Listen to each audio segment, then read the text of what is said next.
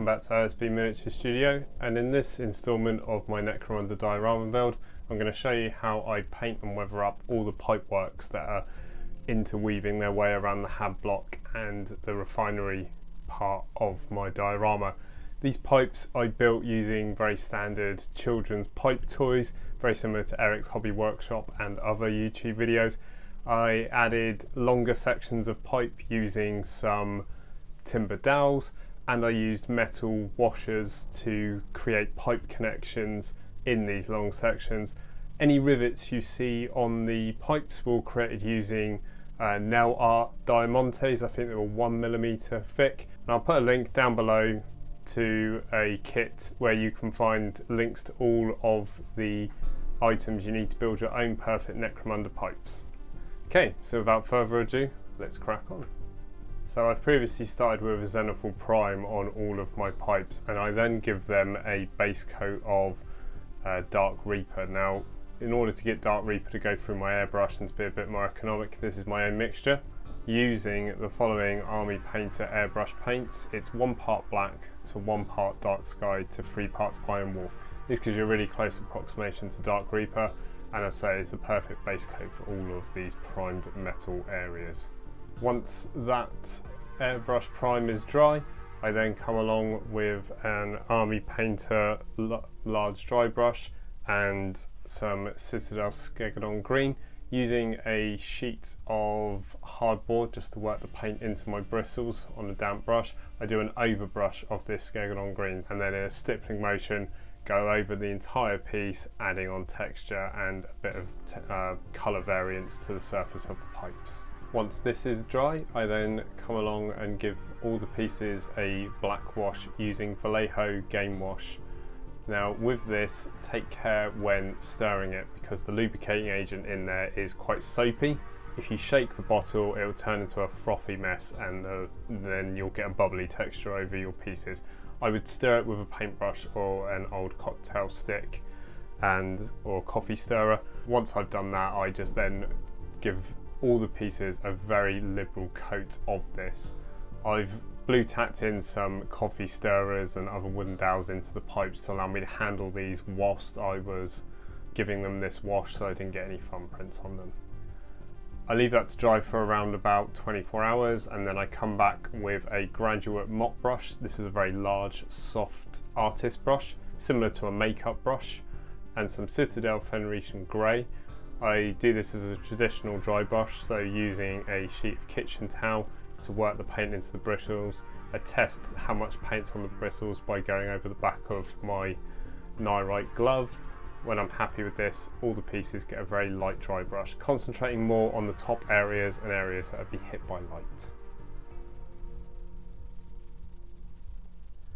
And now I'm going to work on the red, white and yellow sections of these pipes. Now I could use my Army Painter paints, but that would not be very economic for the size of these pipes. So I decided to use some neutral grey instead of uniform grey, some ochre yellow and mid yellow instead of desert yellow and demonic yellow, and some deep red instead of Army Painter dragon red. So push my Army Painter acrylic paints to one side and I get to work using these cheap artist acrylic paints. It's a good idea if you ever decide to paint a terrain piece in a colour that you've got in your miniature paint set, to take it along with you to an art store and see if there are cheaper acrylic alternatives, because as I say, I probably would have used bottle after bottle painting all of these pipes up otherwise. So all of the pipes that I wish to be a pale cream colour get a stipple coat using the neutral grey acrylic paint. I work some of this into a really old artist brush using some paper towel and then stipple this over all of those pipes.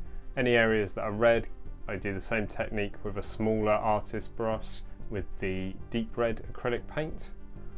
This takes a couple of coats. The first coat was quite opaque, so I waited for that to dry and then came back in again with a second coat. So instead of giving all the pieces a wash of strong tone and pallid bone like I did with my other terrain pieces, I decided to take some airbrush medium and some Liquitex burnt umber ink and mix this together to form my own wash. I mix this together in equal parts and then using a large brush apply this to all of the grey areas. I then take some acrylic scarlet and do a stipple overbrush to all of the deep red areas, again to build up a variance in texture and to move those pieces closer to a red tone. I then use some buff titanium instead of a skeleton bone or pale sand war paint. I apply this as a stippling overbrush to all of the areas that were given that burnt umber wash over the neutral grey. This will then create these cream coloured pipes. I then take some 4mm masking tape, this is from Modelcraft, and I start blanking out the edges of these signs where I don't want the yellow paint to overspill to the frame of these road signs. I use some of my sculpting tools to help me manoeuvre the tape into some of the harder to reach areas and gently press this down.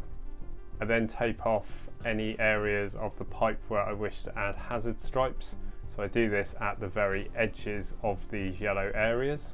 To base coat the areas for the yellow road signs and the hazard stripes, I mix equal parts of the yellow and ochre paints from the cheap acrylic art set until they form like this browny yellow English mustard colour, as I would describe it.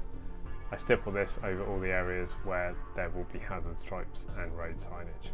I think I apply 3 coats of this in some areas because it's quite a translucent paint. I next take some NECROMUNDA terrain decals and start cutting out all of the letters that I want for making my own road signs. Some of these decals I use exactly as they are, and others I'm working out which letters I need from which. So you can see on the left hand side here of my notebook I've been planning that out. To apply these decals I do it in the old school fashion, so I'm just using clean water, leaving them to soak on a plastic lid, and then once they've soaked for around about 5 minutes I pick them up very carefully with a scalpel, and then using a clean brush with clean water on it, slide the decal into place and gently pat it down to fix it. I had quite a lot of these decals because I think it really helps to sell the piece that it is part of the NECROMUNDA terrain. Next, for any of the areas where I want hazard striping on my pipes, I take a long piece of the masking tape and spiral this round. It takes a couple of goes to make sure it's evenly spaced, but once put in place I've then got a very neat area to stipple on some neat black acrylic paint to form these hazard stripes. Again, I stipple this on because I'm not looking for it to be perfectly painted. I kind of want some of the yellow to show through. I want some uneven texture to really sell that this is an industrial area. It's very satisfying once this black's dried to peel it off and see those hazard stripes revealed below.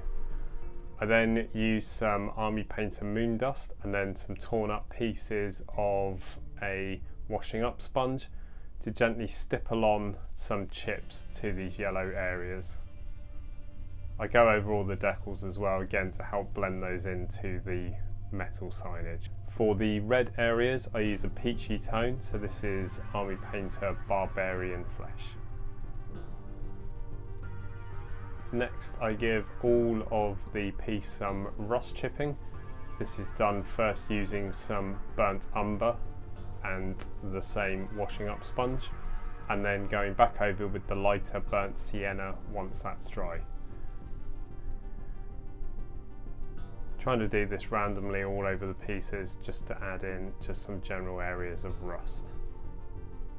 I then take a small brush and some Army Painter gunmetal and go around and paint the heads of all of the rivets and all of the weld lines between pipes. I then come along with some Vallejo Black Red and base coat any of these valve handles made from Lego steering wheels. I then give them a sponge chip of Army Painter Dragon Red and then a final sponge chip of Army Painter Barbarian Flesh. I then use some Gorilla adhesive in a sealant gun to glue the pieces into place on my previously painted terrain, all of the pipes were given a coat of satin varnish before fixing them in place. With the pipes now fixed to my terrain, I can finally glue both sides of the street down to the base.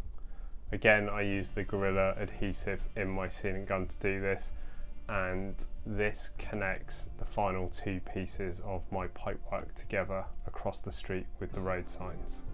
Now this has a gap around it, so I decided to create a welded joint here using some green stuff and a sculpting tool with a rounded edge, just to create a rough welded pipe look. I then paint that up the same as the rest of the weld joints.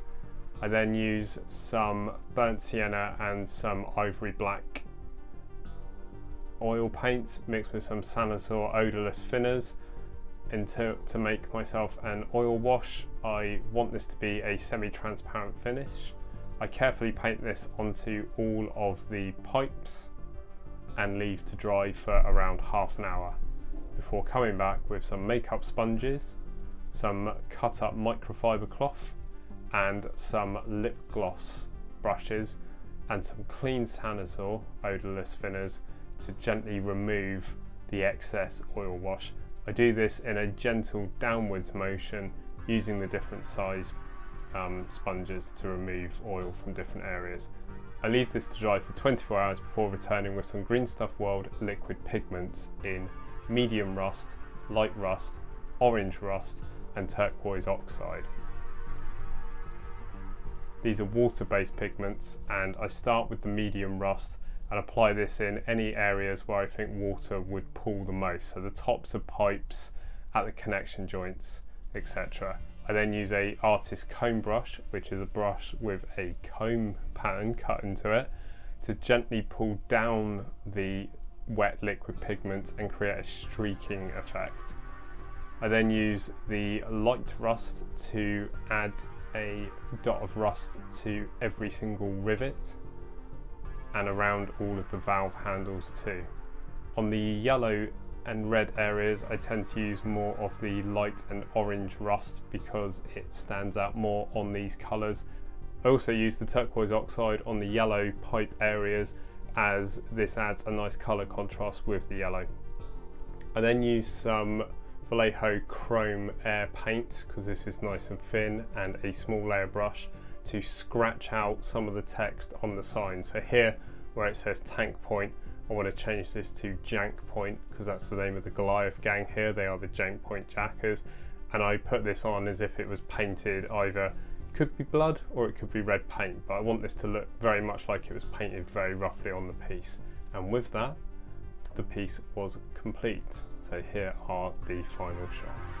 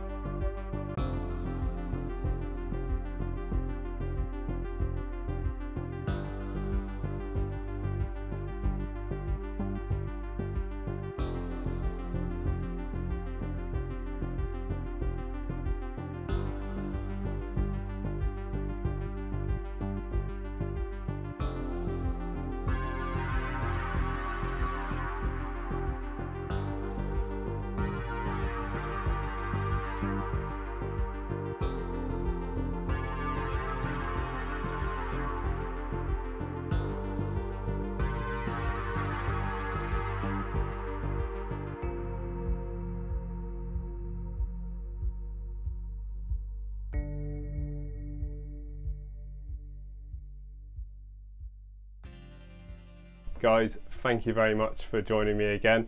We're very close to finishing this NECROMUNDA diorama. I think we now just have the neon signs and finishing touches to add to the base and the actual miniatures themselves to paint. So if you want to come back and see that, don't forget to maybe subscribe to the channel so that you know when that video comes out.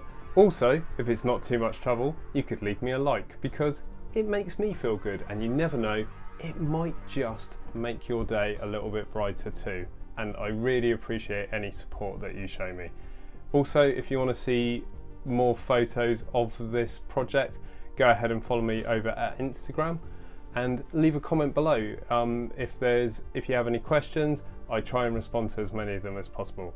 So until next time, all that's left to say is you are a wonderful person who is definitely destined for hobby greatness, and I'm very grateful you decided to stay to the end of the video with me today. Until next time, take care.